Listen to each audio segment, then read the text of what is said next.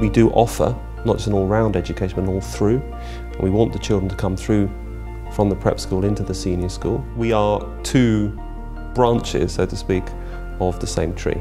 You have the prep school, which exists on a day-to-day basis as an autonomous institution, and the links are philosophical. We share the same mission and ethos. It's a very, very happy and healthy working relationship. The mission statement of the college drives the teaching and the learning of the children. Part of the mission statement is about developing the unique potential of every individual in the school, and we strive to get the very best out of all of our pupils. There has to be academic rigour together with an all-rounded excellence for all pupils. As far as we're concerned, we want to welcome the children in when they're 3 and say goodbye to wonderfully rounded 18-year-olds at the end of it.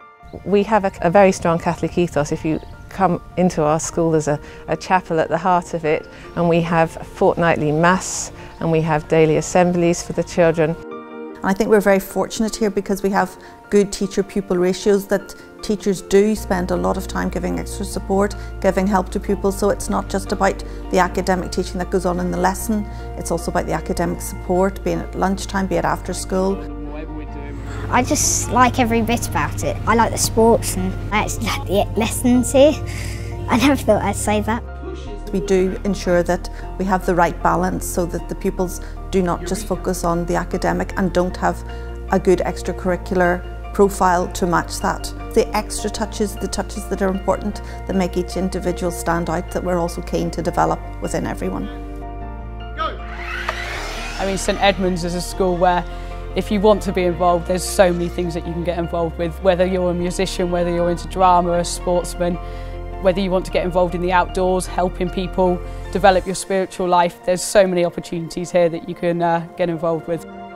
I think the experience I've had at the college will be with me for the rest of my life and will definitely have almost shaped it in a way. And everything that's available to us, all the support, all the care, all of the extra activities, that sort of thing is going to be there in my future career. Child's got to feel confident and encouraged to do well in every area, not just their academic studies.